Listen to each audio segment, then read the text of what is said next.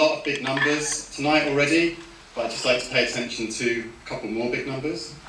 So, Race to Life, 21 this year, and over that time, as Johnny said, 7 million amazing women have taken part. What's even more amazing is that in that time, they've contributed over £500 million to cancer research.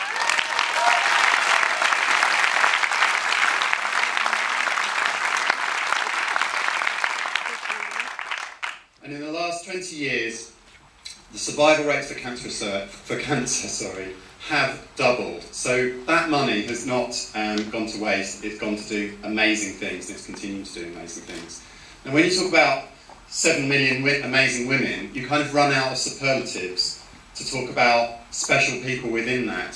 So I can only say really that some people are even more amazing than others. And the special recognition tonight goes to a lady who didn't raise £60, which is the average. She raised £10,000 on Race to Life. And not only that wasn't quite good enough. So she went on to inspire a team to raise another £18,000. So £28,000. It's an incredible achievement and something that I hope she's very, very proud of. Thank you very much, Anthony. Let's take a look at the winner's story.